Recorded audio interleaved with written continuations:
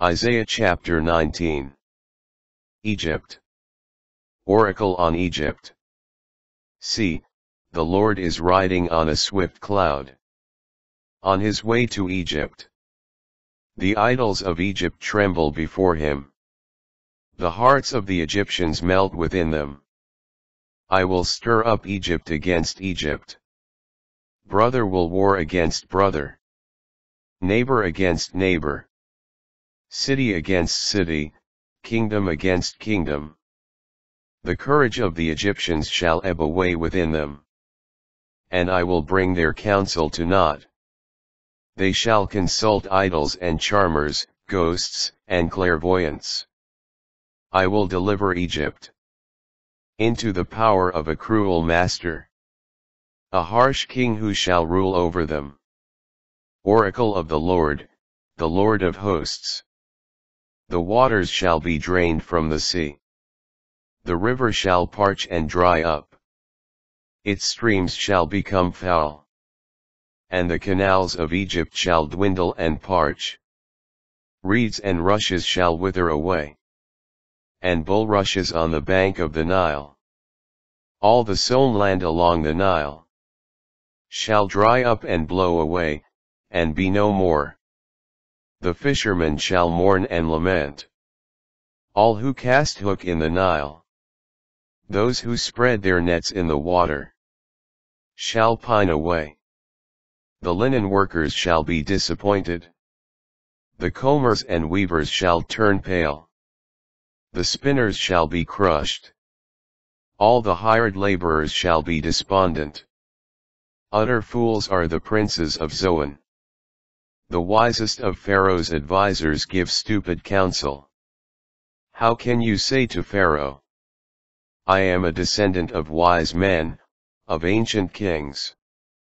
Where then are your wise men? Let them tell you and make known what the Lord of hosts has planned against Egypt. The princes of Zoan have become fools. The princes of Memphis have been deceived. The chiefs of its tribes have led Egypt astray. The Lord has prepared among them a spirit of dizziness, and they have made Egypt stagger in whatever she does.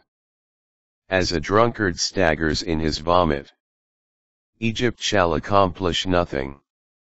Neither head nor tail, palm branch, nor reed, shall accomplish anything.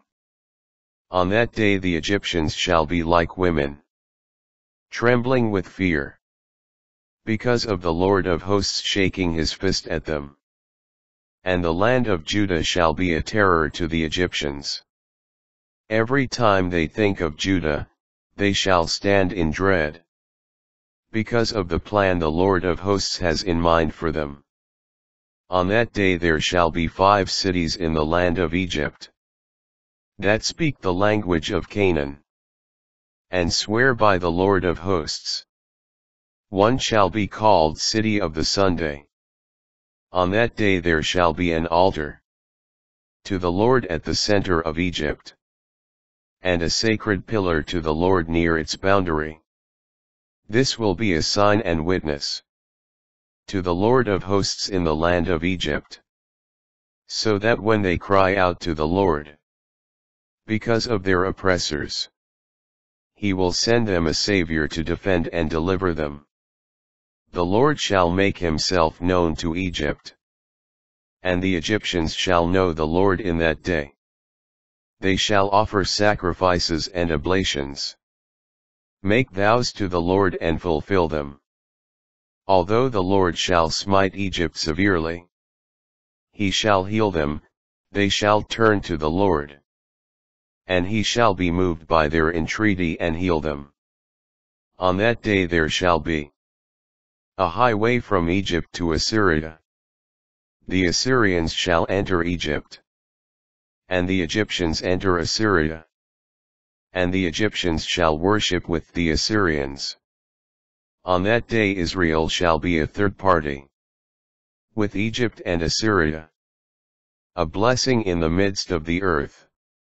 When the Lord of hosts gives this blessing, Blessed be my people Egypt, and the work of my hands Assyria, and my heritage, Israel.